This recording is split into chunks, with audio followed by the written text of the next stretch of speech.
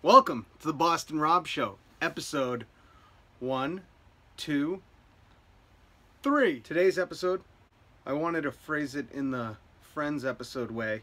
So we'll say it the one where Boston Rob updates you on his life. For all the Friends fans, Joey was the best. For those of you who don't know, I'm not in San Diego anymore. I made a pilgrimage back to the Mecca of lobster tails. And not the tail of a crustacean. I'm talking about the pastry. It's like a croissant, but crispy. It's got some kind of filling. I don't know if it's whipped cream with powdered sugar. I don't know how they make it, but I'm addicted to them. I came back to work at WAAF, and then I got blasted. Sound effects, sound effects, sound effects. I don't know if I could do sound effects yet. I'm still working on editing on just a phone. I got laid off just about a year ago. And I didn't really say anything about it. And of course, AAF, they swept it on the rug. They were like, that guy, no, we don't know him. Never worked here before. Well, I think the boss there, not anyone on the show, love all those people. The boss guy at AAF just hated me. Nothing personal. He just didn't like who I was. A year after I got there, our ratings went to #1. No joke, one time when we were #1, the boss told me not to tell LB and was serious about it. Said don't, because I didn't want him going out celebrating. So that was kind of the environment I worked in. Don't tell anybody we're #1. We don't want them to be happy. Shady character. You know those kind of people. We'll just call them empty promises. The EPs, right? They'll empty promise you anything. It's like when you have a used car and you want to go trade it in. Well, at that car dealership, that salesman is a used car salesman. He sells used cars. It's like that kind of empty promise person. I ain't saying nothing's wrong with any of this. I just didn't jive with it, you know? There's people that gotta be out there selling those used cars. That has to exist. So I get it. You know, there was one time where I was sitting in his office and he was telling me that he's pretty cool with the Bible except for one story. That one story happened to be where Jesus tells the rich guy, give up all your stuff and go be poor, and that's how you can follow me. And how convenient. The story that probably applies to you best is the one you don't want to listen to. I have that same problem. The story where Jesus tells this really cool dude who started a YouTube show to not trash people on it. Where Jesus said, thou shalt not talk ish about people on your YouTube show. So I get it. Woo, I'm spilling the beans now, boy. Just kidding.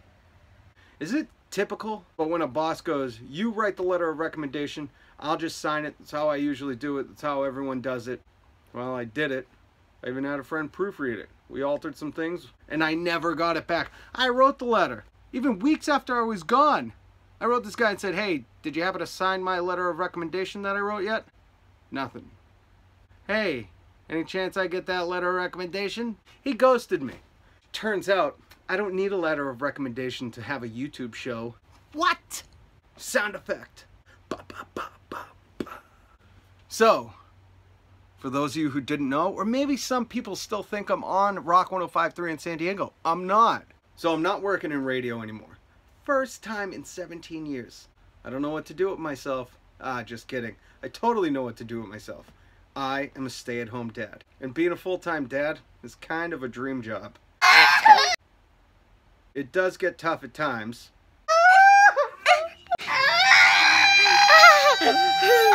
Let me see. I'll let you. Everybody sit down. But I get to have a blast with my kids. I teach them a lot about art. What? What are you doing, Robbie? Are you doing art? Art. Art. Very good. Oh. But there are some things with being a dad that I either underestimated, didn't expect, or just didn't know about. Somebody needs to write a book. And just like women had it made in the 50s and they got to stay at home while their man brought home the bacon, now in the aughts, or the aught teens, what are we calling it after the 2000s? Aught teens? Yeah, in the aught teens, now men got it made. Men are staying home with the babies. We're not breastfeeding though, that'd just be weird. The things I didn't understand when it came to dadding were stuff like how fat I'd get. Look at me. Basically, my diet consists of kid leftovers. But where I really didn't anticipate gaining weight having to eat my food from the store, like, right away. I had no idea kids' tastes evolved so quickly. Like, from the time you left the grocery store till the time you got home, these 3 little piglets see me eating something, and all of a sudden it looks fantastic when at the grocery store everyone's saying they're on a diet, saying that they didn't want to eat, saying that that's not good for you. What? So that's part of the reason I'm getting fat. I'm trying to polish off a BJ-sized bag of salt and vinegar chips myself, because if I don't, by the next day, it's gone. So here I am, 30, 40, 50 pounds overweight, but happy. Do the kids hear me?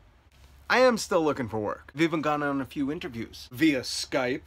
Well, look at me in the future. I tell you, my favorite one was with Comedy Central. They asked me if I would commute to 30 Rock every day. So I'm still looking for work. Those of you who are watching and maybe thinking about hiring, I could shave and put on pants. It's the great thing about a YouTube show. I can do this whole thing sans pants. And that's another thing. I've been married for quite a few years now. My wife is amazing. Just imagine if God decided to come back, but this time as a kick-ass woman.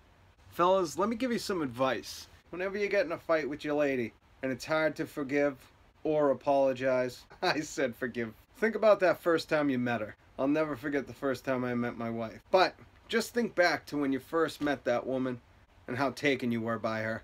That should make it easier for you to apologize. I don't know, it's never happened to me. I've never had to apologize, but... So there's a quick life update. I'm a dad. I'm a beloved husband. And I got my own YouTube show. I'm gonna be like the Jimmy Kimmel of YouTube, as soon as I get a little studio to produce this in. But I'm still wearing this shirt. It was a Valentine's Day gift from my mom. Make sure you subscribe. Did I miss something? I'm still sober. Thanks for watching. Much love. Spread love. Click subscribe. I'm gonna have some special guests coming up soon. We're gonna discuss stuff like, what does the saying, "we out here" mean? I don't know. I think it's native to the hipster language.